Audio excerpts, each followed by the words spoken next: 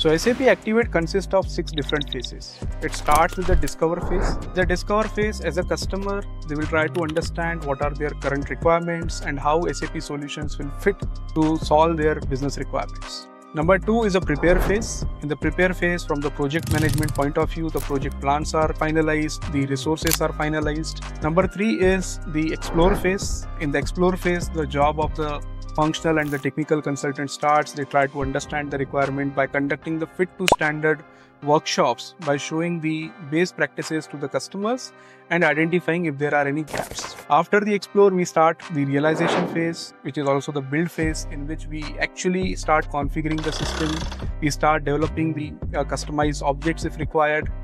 And then we go for the deployment phase, in which we try to finalize all the setup, we try to provide the training, we conduct the different kind of testings, and the cutover data plan is conducted. And finally, we have a go live, where we start using the system, and on day-to-day basis, we support our customers.